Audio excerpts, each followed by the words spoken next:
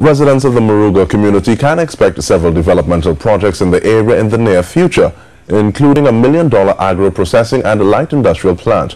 MP for the area, Dr. Lovell Francis, was among several of his cabinet colleagues who hosted a public meeting in the constituency on Wednesday night, where he called for greater attention to be given to rural communities in discussions relating to development. Janine Brown reports.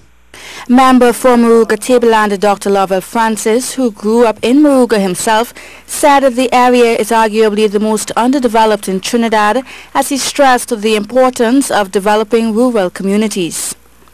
If development only happens in Port of Spain, if development only happens in San Fernando, if development just stretches across the east-west corridor, can we confidently say as a nation that we are developing, in an egalitarian way? We can't. Development must be spread. It must go as far as it can to every corner, to every nook and every cranny. And the plans to do so are already in place.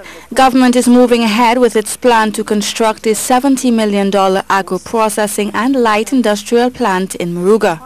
Minister of Trade and Industry Paula Gopi-Skoon said the project should be completed within 26 months. The park is going to be built on 18.83 acres of state land in Saunders Trace, and initially, in addition to lots which will be available, there will be 5 basic factory shells to kick off and jumpstart the project as well.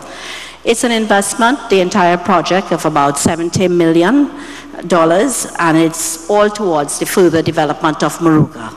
Each facility will vary in size, but all will be equipped with the recommended infrastructure. And the government has several other plans up its sleeves for developmental projects in the area. And I could talk about the sporting complex that Minister of Sport will be building in 5th Company. I could also talk about the fact that I'll be turning a sod with the Minister of Housing either this weekend or next weekend. We're going to build 100 houses in St. Mary's in Gomez Trace. And I could go on and on and on ad infinitum.